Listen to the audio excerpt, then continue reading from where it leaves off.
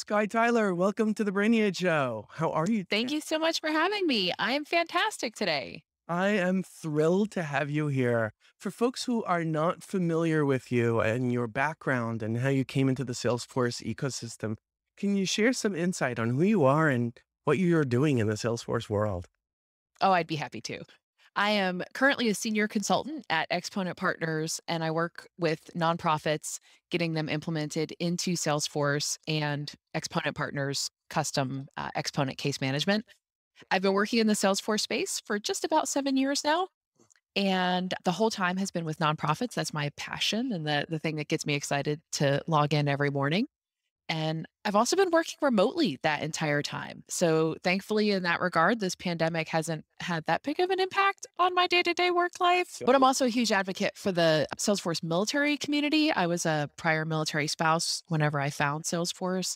And I'm just a huge fan of the work that things like Salesforce Military and Marivis do to help transitioning soldiers, veterans, and military spouses pivot their career into technology. I'm always impressed by what Salesforce is doing for the military community. For folks who are not familiar with it, can you give a little bit of insight on that? Oh, absolutely. So Salesforce Military, which you may have heard referred to previously as VetForce, it got rebranded a couple years ago. It's a training community that encourages veterans, active duty military who are in the process of transitioning out of service, and military spouses. It provides guided training using Trailhead, of course. It provides certification and then also community support. They've recently, within the past, I'd say, I think year and a half to 2 years, have been partnering with organizations like Hiring Our Heroes, which facilitates internship programs into the Salesforce space. And they've also developed the Salesforce Military Partner Alliance, which is a collaboration of different companies within the Salesforce space that are committed to hiring veterans and military spouses. Amazing. If folks want to learn more about Salesforce's military related initiatives, where can they go? They can go to, I believe it's veterans.salesforce.com or salesforce.veterans.com. I can get that to you for sure. We'll put, And I'll make sure to we'll put put a a link. hyperlink in the show notes. Great. So if you are a transitioning military member, a veteran, or a military spouse, you can reach out to become a member of the Salesforce military community. If you also want to just support the military community, but you are not yourself a veteran or military spouse, there are ways that you can volunteer to mentor. Also, you can advocate within your organization to increase hiring veterans and military spouses. And there are trailhead modules ready and waiting for you to go out there and learn more. So, before we move on to the core topic that we're going to be chatting about, which is really Salesforce career advice, since you do focus a lot on the nonprofit space, there are many people that are in the Salesforce ecosystem that really have no clue, they have no insight whatsoever of how Salesforce can be used at nonprofits. As a consultant myself, I'm also often working with nonprofits, both really small little startup nonprofits as well as some really large nonprofits. And I always find it so cool to see not only how nonprofits are using Salesforce, but also the additional free features that are available for nonprofits in the Nonprofit Success Pack. And honestly, many for-profit organizations could benefit from tremendously. So it always puzzles me in terms of why are these features only available for nonprofits and not for some for-profit organizations, but that's a whole other topic. So could you share some insight on how nonprofits are using Salesforce and what this whole nonprofit success pack is even all about? Oh, absolutely. The Nonprofit Success Pack for years was my bread and butter, working with nonprofits, just getting them up and running on it. One of the things that I got really excited about when I first started working with Salesforce is their 111 philanthropy model, where they committed from day one to give back 1% of their profit, their time, and their product. So the Nonprofit Success Pack started off as basically just giving any nonprofit 10 free user licenses to what at the time was just standard Salesforce. And then as more nonprofits started using it, salesforce.org realized that some of these business models don't really work for how nonprofits function. And that's when they really started building out NPSP, and with amazing things like relationships and affiliations. And as more nonprofits used it, more nonprofit users became active in the community, became active in things like the nonprofit community sprints, which are open source development events that occur.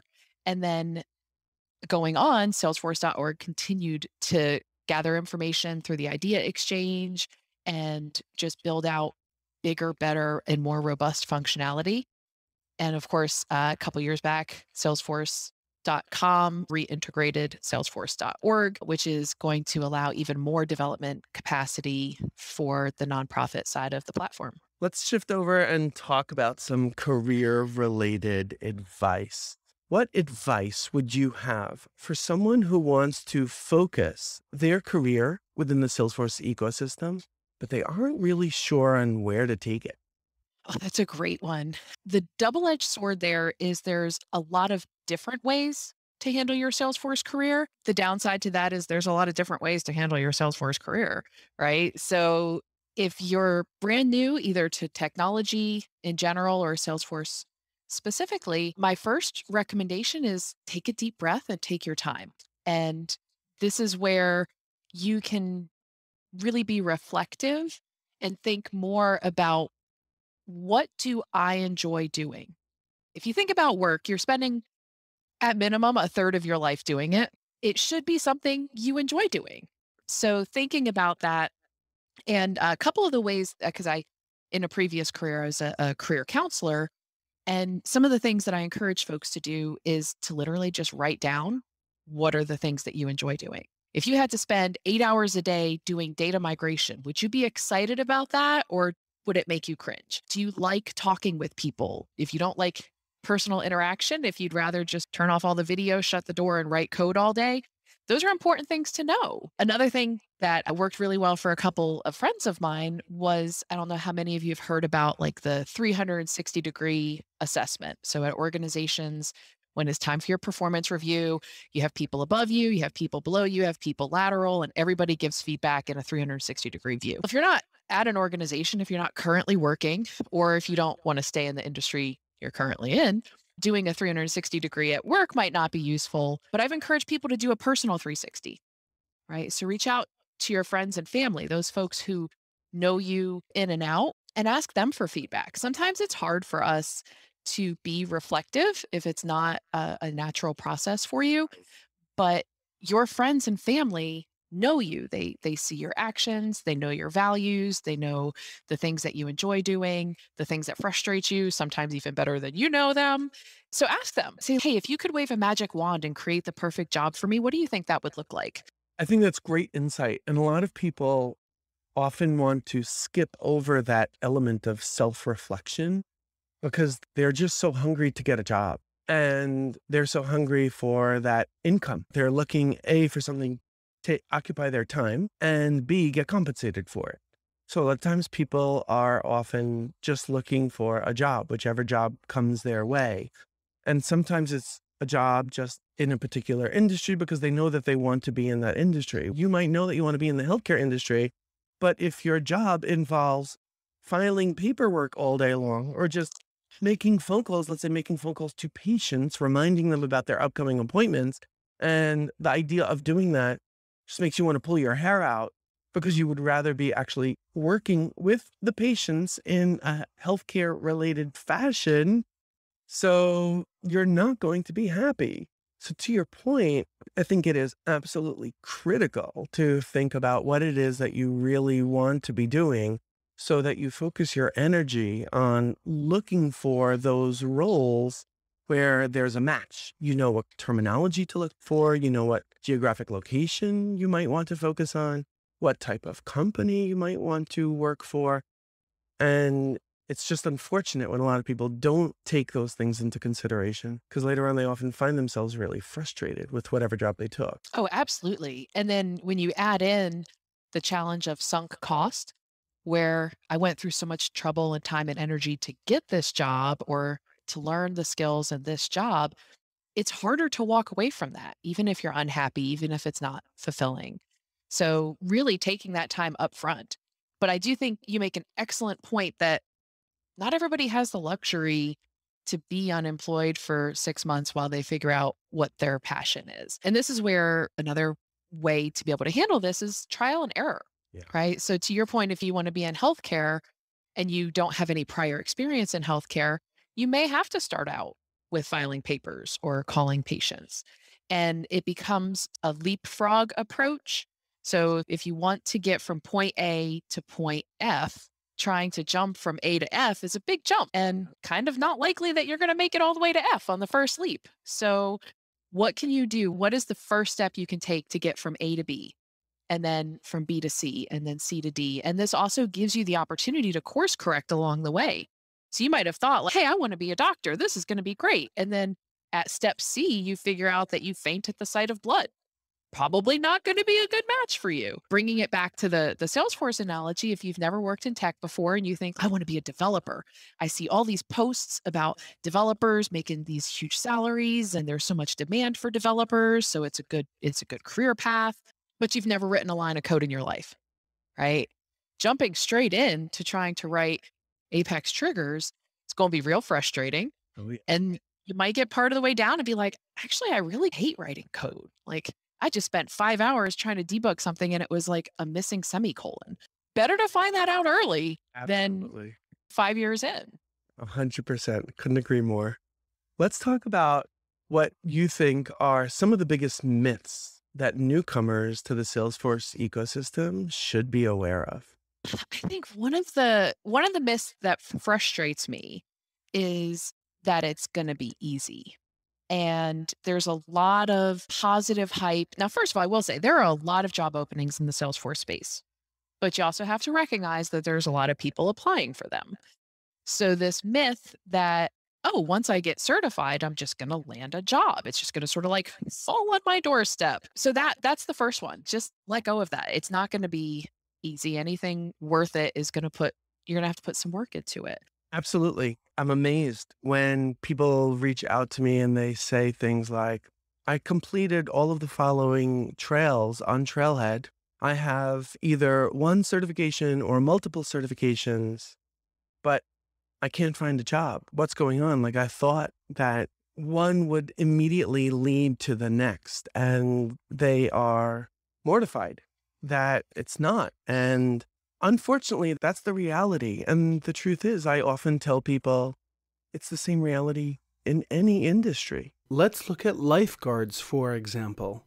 When someone takes a lifeguarding course and passes an exam or even multiple exams to become a certified lifeguard, that does not mean that automatically jobs are going to land on their lap. Or even when you apply for jobs, it does not necessarily mean that you will be selected compared to the other candidates, because to your point, there are many other candidates who are applying for these jobs as well. So you need to stand out in some other way. And that could be based on your other skills and talents and your background and your passion and other work-related history. It could be also non-Salesforce related work history that you might have. So if you have, let's say, a lot of experience in the financial services industry or the healthcare industry or banking or education, or to your point before, nonprofits, and you're applying for a job, even though you're brand new to the Salesforce world, having that industry experience can help you stand apart from the other candidates who are competing against you, really, for the job. And I think that actually makes a great point of another common myth that I see people perpetuating is that my first Salesforce job is going to be a senior position, or my first Salesforce job, I'm going to land it and it's going to be $85,000 a year. And one of the things I really encourage people to look at is look for the entry level jobs.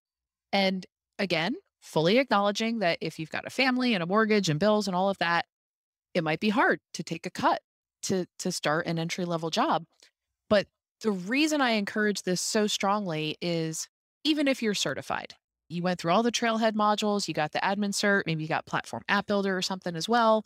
It's a whole different world when you're actually doing the work. And if you want to set yourself up for success and not be fighting imposter syndrome for your first year or two on the job, start entry level. Give yourself that grace of actually learning and applying what you've learned and then move up within the space. And Yeah. I think everybody has their own path, but I can say when I started, even though I had a bachelor's and a master's and over 10 years of other prior work experience, I started an entry level job because I knew I'm not going to stay entry level, right? I'm going to get in there. I'm going to learn it. I'm going to give myself the room to learn it where I'm not coming in and being expected to be an expert on day one. And I went from entry level to a director position in 3 years. Because once you're in and you prove your worth and you're hungry for it and you work for it, there's opportunity for growth. And you're going to set yourself up for success better than just trying to jump into that higher level without a good solid foundation. Yeah, I agree 100%. And I think there are so many different ways to look at it. Let's just look at it in two different ways. One from the perspective of the employee.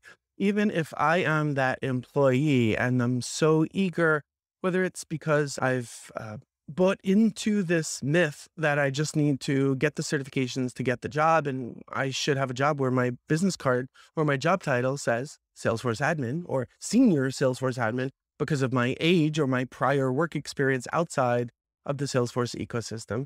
But even for yourself, you want and need to have that safety net, those training wheels, because if you are that senior Salesforce admin in production for a business, regardless of how small or how large that organization is, as a newbie, everyone makes mistakes. You're going to make mistakes.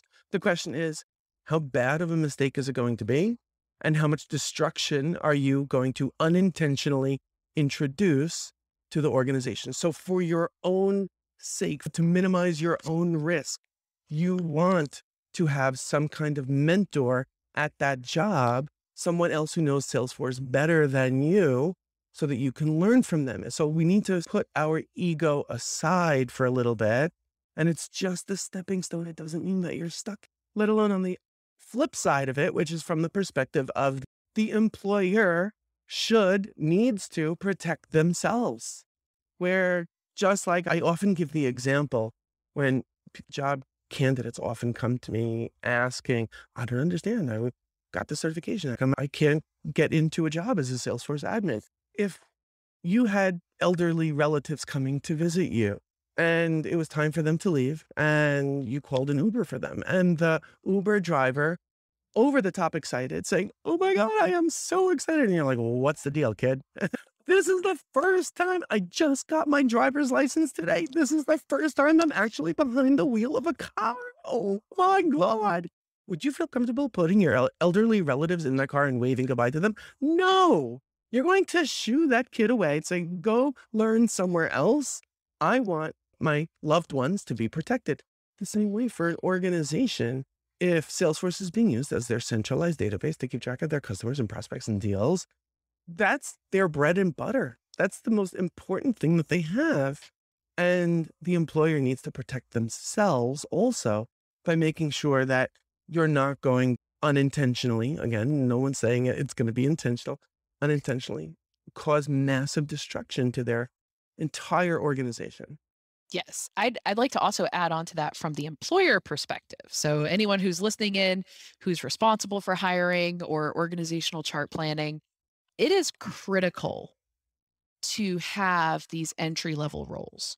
It's critical to have junior admin roles that are supported by a senior admin. And if you think about it in terms of like sales pipeline, you need a whole lot of leads that end up getting narrowed down to those few closed won deals.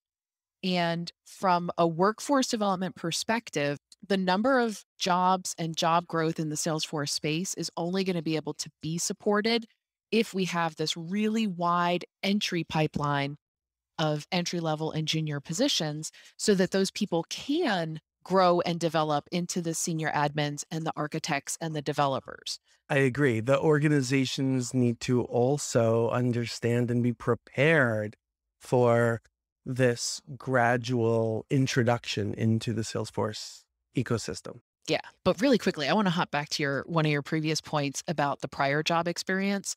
Because as I said, working with a lot of military folks transitioning, it's sometimes hard to market your skills to the civilian world if you were on the explosive ordnance division. We might blow up an org, but it's very different than what our soldiers do. So really being able to translate your prior experience, be able to empathize about what the employers need and what they're looking for, not just what's in the job description, right? Because that's just the surface level. What's the biggest problem that company's facing right now? And then what unique skills or attributes do you have that you can bring to this role? And where a lot of folks get really frustrated is they're like, people don't understand how much value I bring. I'm like, right. They're, that's not their job. It's your job to translate your experience. It's your job to sell yourself and how you are different from the 100 or 1,000 or 10,000 other people that are applying for that position. Absolutely. Which then ties back to personal branding, which is a recurring theme when it comes to advancing and managing your career, whether it's a Salesforce career or any career, really.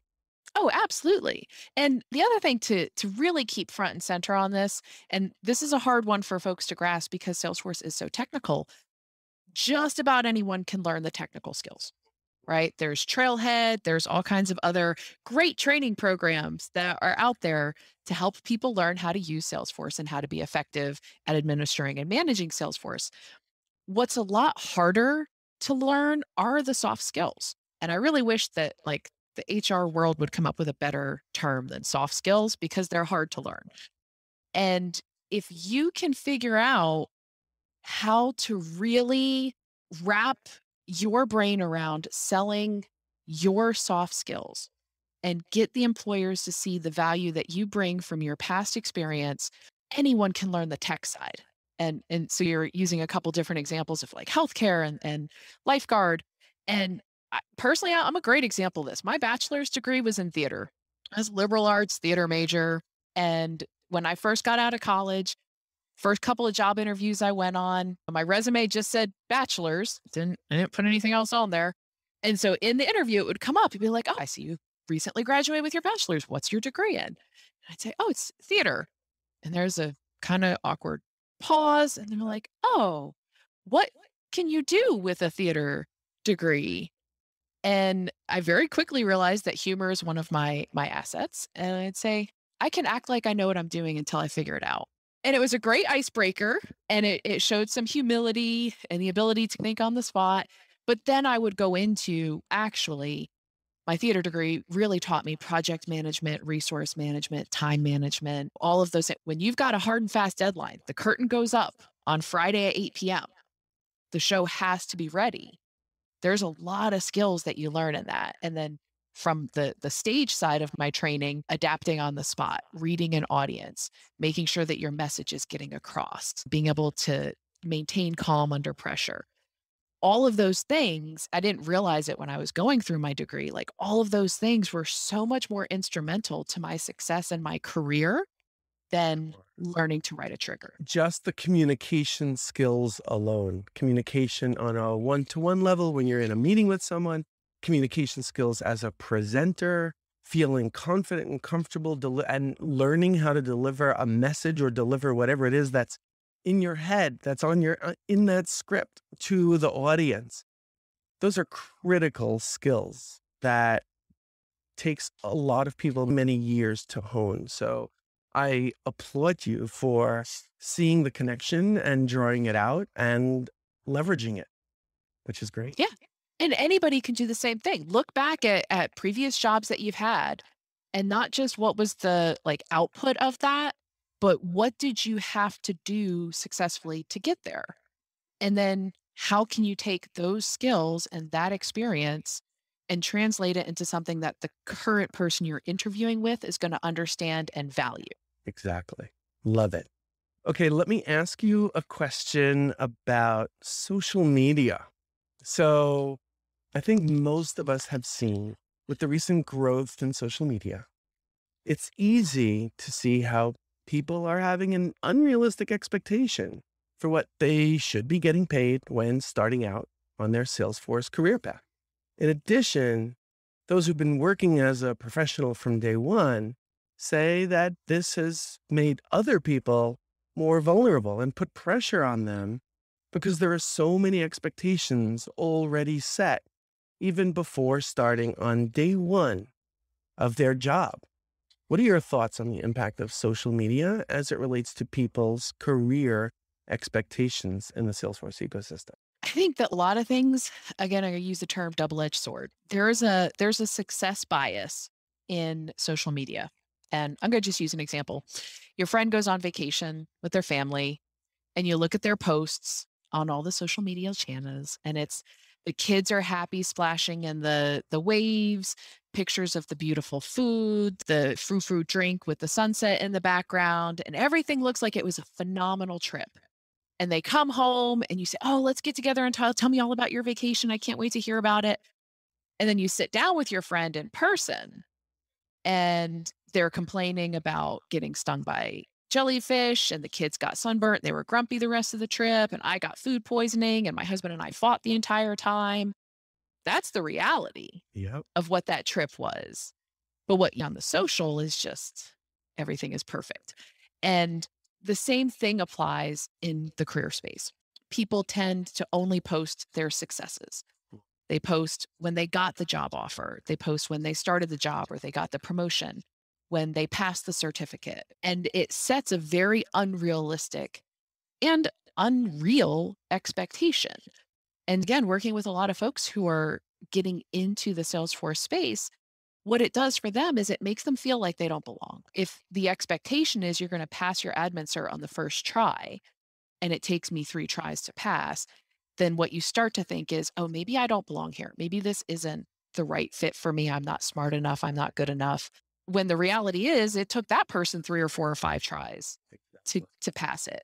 When people only post, oh, I'm interviewing, but they don't say, I went through 50 interviews before I got this job offer.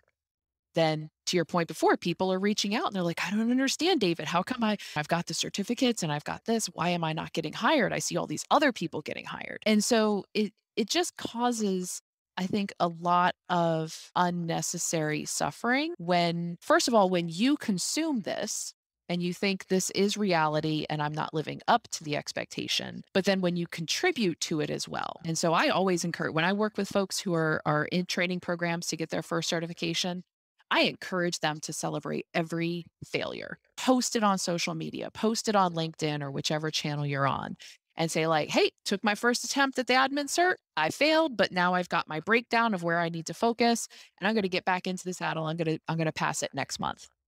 And anytime you see someone celebrate one of those failures, congratulate them and make that the norm, make that the expectation that I'm going to fail. Because I remember Dreamforce 2017 was my first Dreamforce. I won my conference pass. I had no idea how big the Salesforce space was before I showed up there. And one of my first sessions was study tips for passing certification. And the presenter said, be prepared to fail because it's not a matter of if, it's a matter of when. And be okay with that. And not only that, it's a pass-fail exam. So in the end, even those people who pass, nobody knows whether or not they passed by the skin of their teeth or with flying colors. And to your point, nobody necessarily knows that it took them 3 attempts, 30 attempts, that it took them 4 years to get to this point. It's funny because when the topic of taking certification exams comes up, I have no hesitation in acknowledging that standardized exams give me unbelievable anxiety, over the top anxiety. I've taken many standardized exams. I've taken the bar exam. I'm an attorney. And yes, it gave me tremendous anxiety. When I was working at GE, I had to take a 6 Sigma certification exams and over the top anxiety. So I get it when people are simply anxious about taking an exam, but at the same time, yes, they absolutely, I agree with and I applaud your recommendation on celebrating those failures. But at the same time, for those folks who are not comfortable with it, for whatever reason, they're just so humiliated, etc. Okay, guess what? You don't have to share it with anyone else. And nobody has to know that it took you 12 times to pass it. But that one time when you finally do, you will be able to celebrate like everybody else. And so what if it takes you a little bit longer? It's Yeah. okay. Well, Like, that's the thing. There's no set time, right? There's no, oh, if you don't pass within the first 6 months, then you're out. It's not 3 strikes, you're out.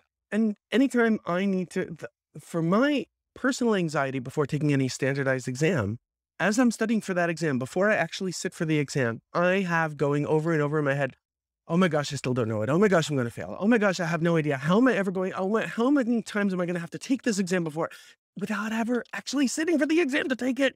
That's what's going on in my. So I get it. I am vicariously living through those experiences before even sitting for that exam.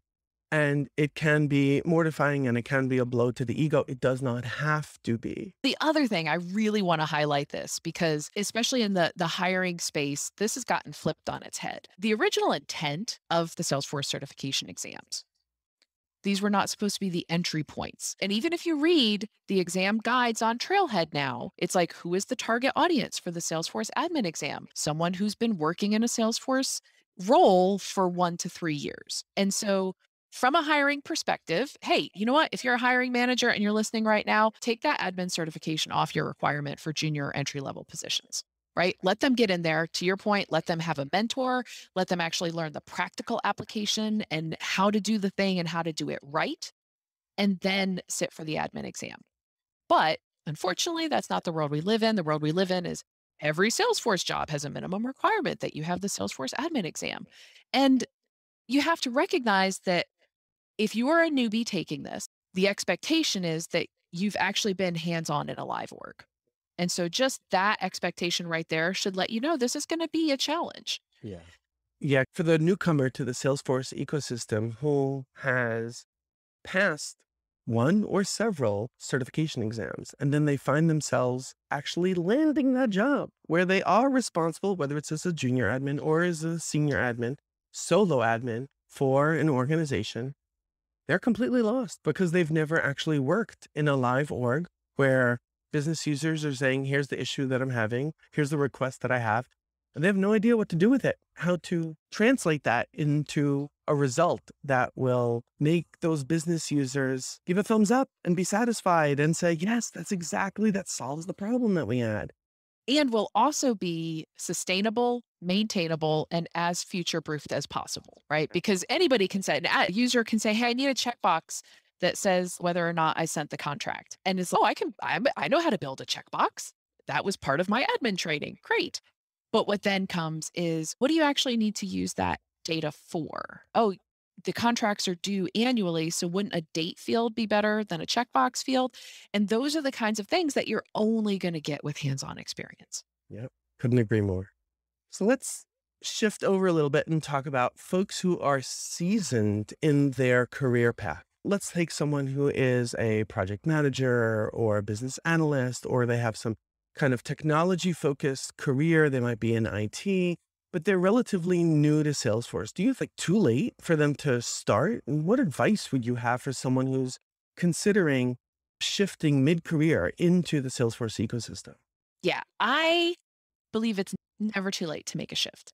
There's always opportunities to learn and grow and shift or pivot or whatever fancy term you want to use from today's lexicon. But acknowledge that even though you may have X number of years of prior experience in a similar, related, or completely unrelated industry, you're still going to have to sell yourself. And it's the same concept, but a different application as the newcomer, right? You're going to need to be able to prove to an organization, to a hiring manager or a hiring panel or a 7-step interview process of why you're the best person for this role. And very similar to the newcomer, what in your past, what in your experience, your skills, your background, your life sets you apart to be the most successful candidate for the position that you're applying for. But then also, having a narrative of why you're making the shift, right? Because if you've got all this prior experience, one of the questions that's inevitably going to come up in that interview process is, why do you want to make this change? And you need to have a compelling story, right? Humans are a storytelling species. And so having that compelling narrative about why you want to make this change so that they understand that you're invested in this. You've got skin in the game.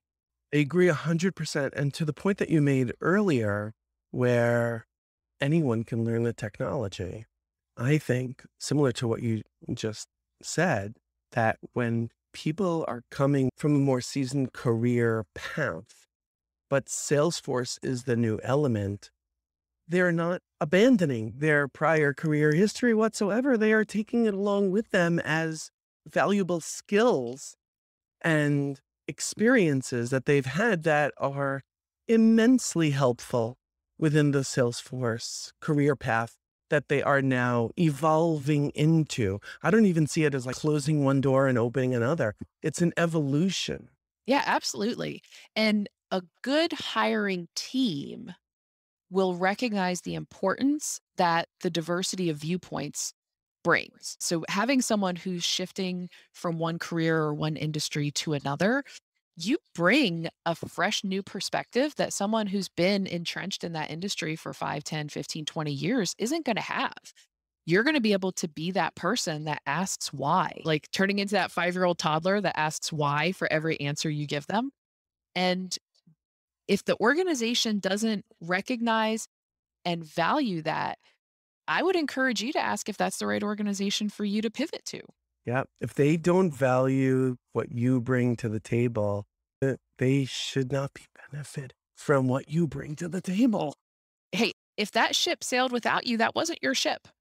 Okay, so my next question for you is, lots of folks in any career path or industry feel stuck in terms of career growth. What advice would you have to give folks who are experiencing this within the Salesforce ecosystem? Oh, wow. Yeah. Getting stuck is not a comfortable place to be. I've been there. I've coached people who are there. And I think honestly, the first step is just recognizing that you feel stuck. Because I think a lot of times we can have the tendency to turn a blind eye or try to gloss over or make excuses. So, really, at the beginning of our conversation, going back to being a little bit reflective, right? What is it about your current situation or scenario that makes you feel stuck so that you can then identify what it's going to take to unstick you? And the great thing is, there are so many opportunities in the Salesforce space. There are so many ways to carve your path. And one of the things I really encourage is be okay with changing your mind. If you start off going in one direction, again, if you start off thinking, I'm going to be a developer, and then you realize that you miss talking to humans on a regular basis, then be okay with saying, hey, I got this far down this path, but this isn't the right way to go. And I outside of my Salesforce life, I'm an avid hiker. And I've got some friends who just fundamentally refuse to backtrack. They don't ever want to have to walk back down the same trail they just came down. And it's just, oh, we took a wrong turn. And my instinct is, okay, let's go back to the last place that we knew was the right turn and course correct. And they're like, no, we'll just, loop around. Or I've gone on a couple of trips where we end up bushwhacking through thickets and briars and all kinds of stuff because my friend refuses to backtrack. And you just end up causing yourself more anxiety and more frustration. So, yeah, you have to figure out what's wrong with where I'm at and where do I want to be? And then what are the incremental steps I need to get there? Because again, that idea of jumping from A to F in one leap, right? It's hard.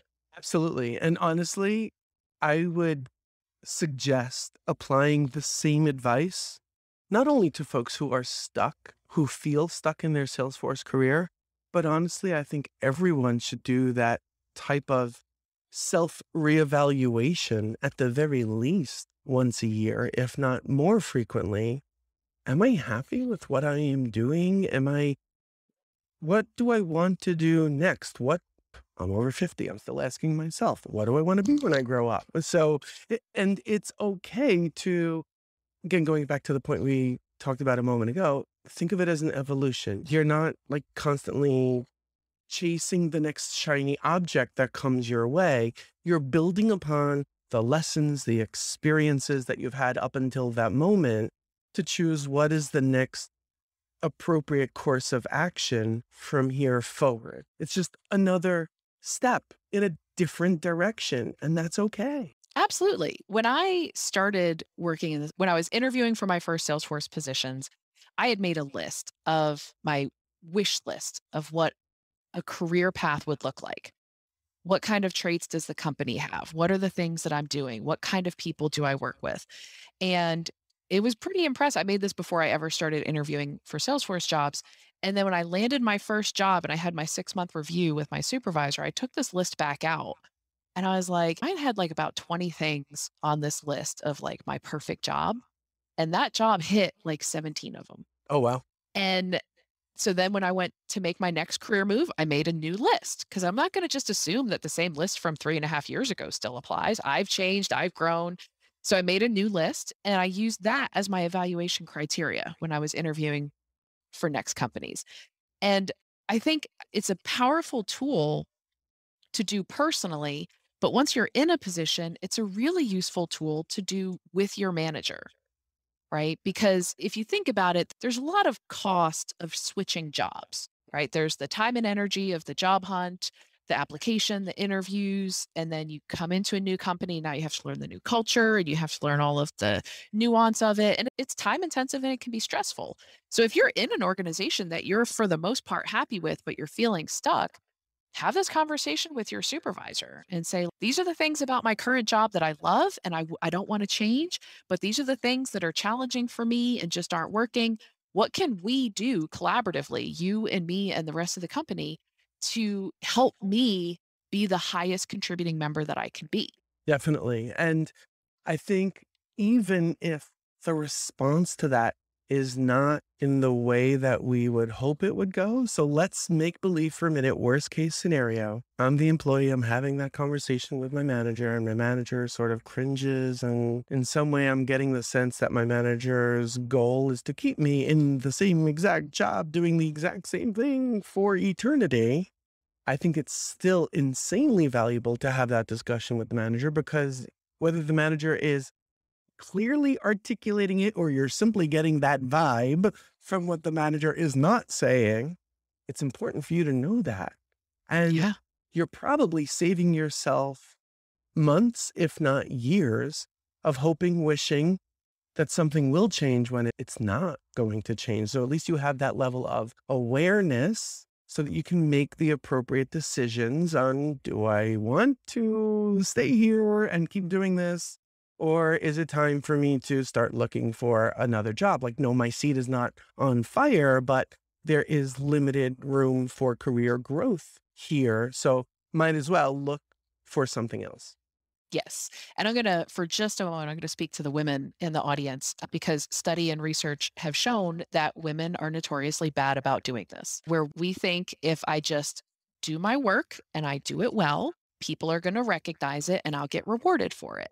And some organizations are actually exceptional at doing that, but most organizations reward people who ask for it. And if your manager doesn't know what you want or what you need to be the highest performing person that you can be there. And if you don't ask for it, there's a really good chance you're not going to get it. And you're going to just keep doing the same thing, whether you enjoy it or not. And so if you don't lead that charge, if you don't take control of that conversation, it's unlikely to happen.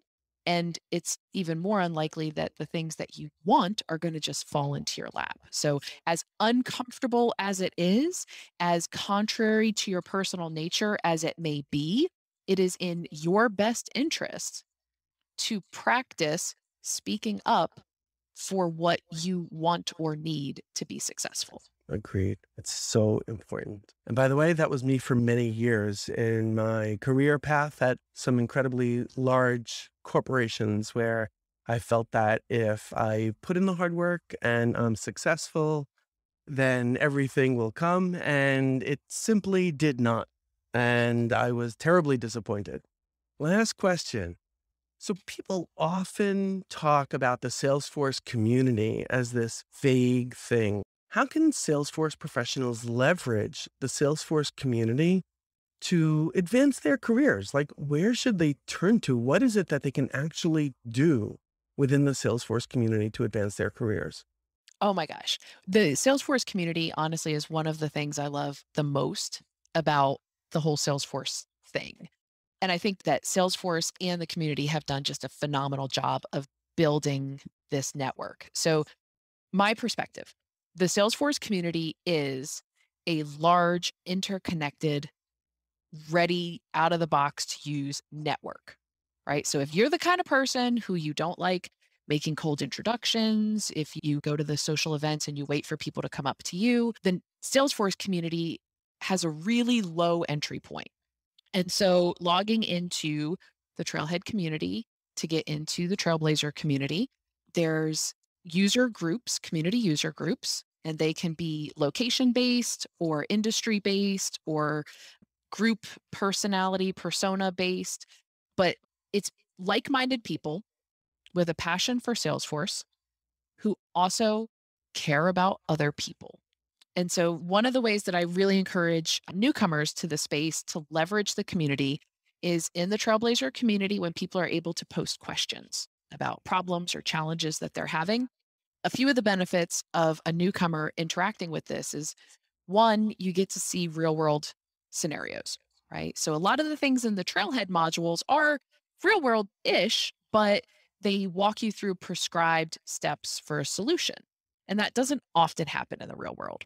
So, getting into the Trailblazer community and seeing the challenges that people are having, and then seeing the suggestions that other people have on how to resolve that helps you to start to develop that critical thinking capacity about how to work on the Salesforce platform. By asking additional probing questions, it's again helping to build that thought process and resolution process for yourself. And then thirdly, it's connecting you with other people. So you start to get to know people, even in a very virtual way. And a recent book I was reading, Adam Grant's Give and Take, was talking about networking. And there was this outstanding statistic. I'm not going to quote the number because I'll get it wrong, but this idea that the number of jobs that people land based on like small connections, right? So a big connection is, or a strong connection is someone that you've worked directly with, right? So a previous coworker, current coworker, and then a sort of weaker connection would be someone that you know through the Trailblazer community, someone you've, had a conversation with on a thread of, hey, how do I solve this thing with customizable rollups for my nonprofit? That becomes a weak connection, but more job matches are made through weak connections than through strong ones. And so starting to build more of those weak connections. You don't have to invest 15 hours a week on LinkedIn and Trailblazer community and community groups and all of that. Just set up a plan, right? And say, okay, on Monday, I'm going to comment on 2 posts on LinkedIn. On Tuesday, I'm going to comment on 2 questions on the Trailblazer community. On Wednesday, I'm going to retweet and comment on 3 Salesforce related tweets. That's it. You do that every week for a couple of weeks.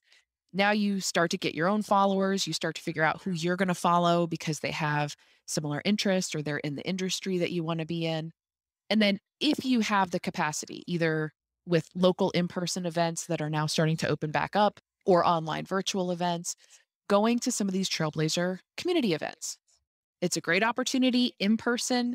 You get to have other people presenting something that they're an expert on or that they have experience on. You get to ask questions in real time and you get to make more of those connections.